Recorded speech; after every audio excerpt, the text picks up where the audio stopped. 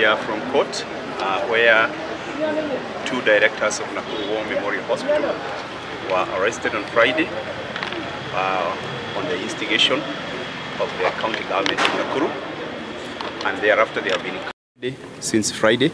They have been presented to court today where they have pleaded not guilty because, as you all know, it is a malicious prosecution and they are being pushed so that they can cede the land which belongs to the hospital.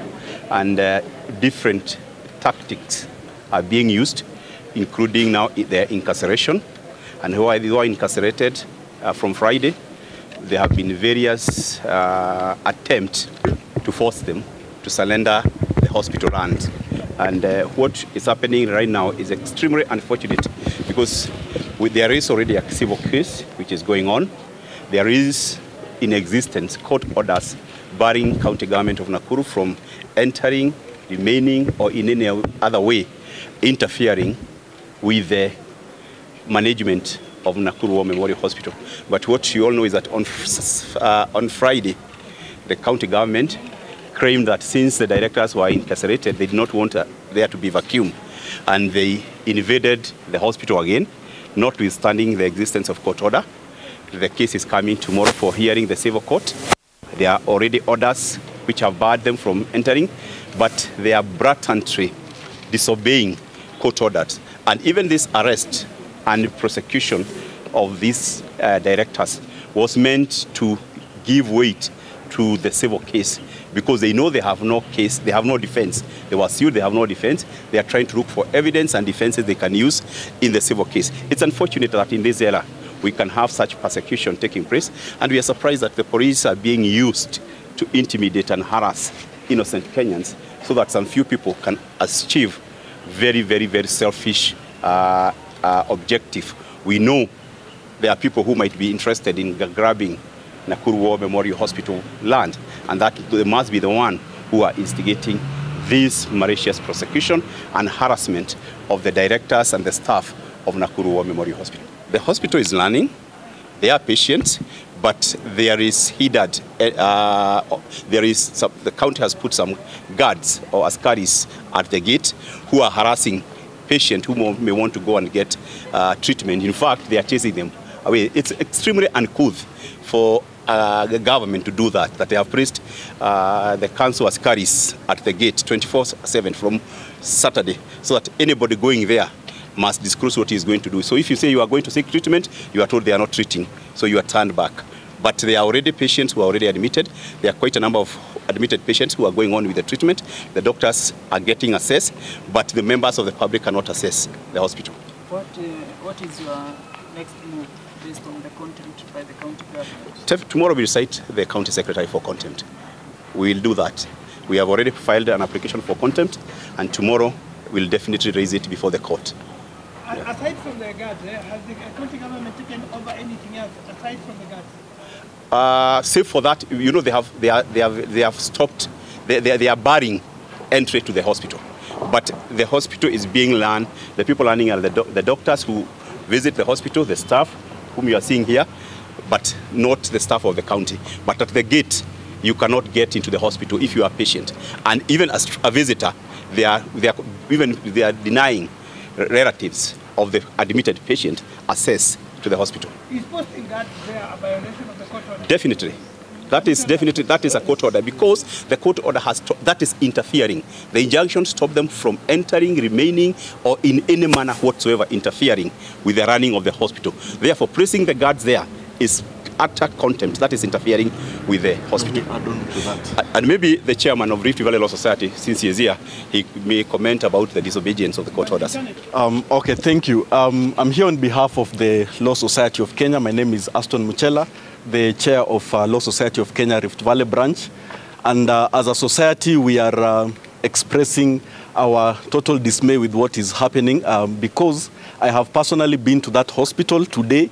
I have seen patients being turned away, and this is in total violation of the provisions of our Constitution, because Article 43A of our Constitution allows every Kenyan to enjoy health care to the highest level.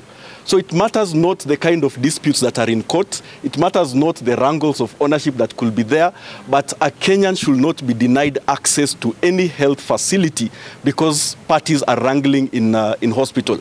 And we want to send a warning to the parties that are involved, and especially to the hospital and the county, not the hospital, the county, because I've seen county enforcement officers turning away patients who are in need of critical care. I've seen a patient who was due for dialysis. They called me in distress and said the patient needs to go for dialysis, but she has been turned away.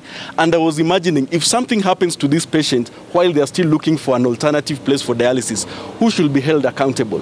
The county should get to know that Article 43 of the Constitution overrides the kind of interest they have with regards to that hospital. They should allow patients to be treated even as the court is seized on the issue of ownership.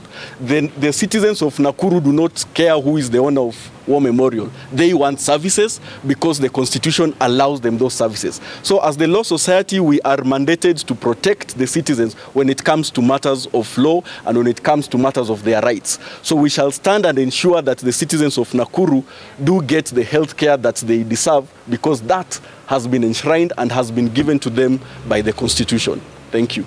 There has been a lot of propagandas and misinformation. This hospital is a private company which was incorporated in 1924, and it has been running through directors and shareholders. It is a company limited by guarantee, and therefore the ownership has always been the name of the company. The first title was issued in 1927, and it was in the name of Nakuru War Hospital. The company was incorporated in 1924, and it has always been like that. Along the way, at one point or another, the directors and shareholders of the hospital had invited government officers to be part of the directorship. That was an invitation by the hospital. It was the hospital to decide who are the directors. The fact that you are a director does not make you an owner. At one point, the provincial medical officer used to sit. Of course, after devolution, that seat was no longer there. And the hospital decided that the directors will be, as per the decision of the hospital, and those decisions are usually made every year during the AGM of the hospital. When the hospital does its annual general meeting, it either appoint new directors or reappoint the old directors. And that is exactly what is happening. So all these are the rumors that at one time it was owned by the government. It has never, in fact, we are in court and we have told them to bring the slightest evidence of ownership by the government. They have none. So what happened is that when the lease expired, it was renewed. So they are saying that the lease was improperly renewed, but they are not saying it was not renewed. It was improperly renewed. But everyone knows that upon expiry of the lease, what happens? The first priority is on the registered owner. And unless the registered owner write formally to the ministry and say, I don't want that land, he is entitled to that land. Nakuru War Memorial applied for the renewal of the lease, and the lease was renewed. It's as simple as that. So anybody coming, and that lease title has been there since 1927. So I don't know what has happened in 2023, 2024. There has been a lot of now interest in that land. Whereas for the last almost 100 years, that title has been in existence in the name of Nakuru War Memorial Hospital. And Nakuru War Memorial Hospital is a company limited by a guarantee. These are the stories you hear that it is a trust. We have been asking them, those proponents, to bring a trust deed or any document showing that Nakuru War Memorial is a trust. They have nothing. Ni zile tunasema stories za jamba, anakaa chini tu wanapiga stories za jamba, anatuambia ni yeah, that's what's happening.